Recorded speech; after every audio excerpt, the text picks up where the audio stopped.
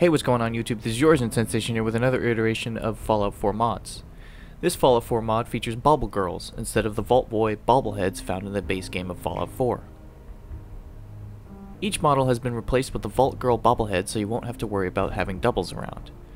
The overall appeal of the Bobble-Girl is highly pleasing, coming in 3 variations of the standard blonde to fit with the Vault Boy, brown hair, or the new redhead to really add to that soulless look of a doll.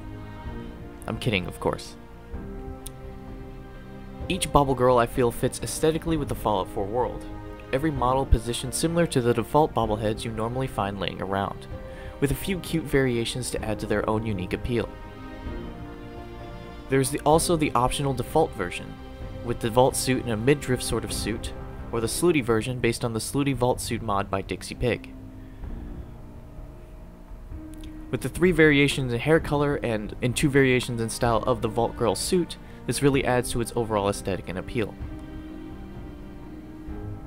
Overall, if you're looking for a nice change to a small collectibles you hunt for every day in the Wasteland, this is a highly detailed mod with the models sometimes looking better at times than the original base ones, and is a must download.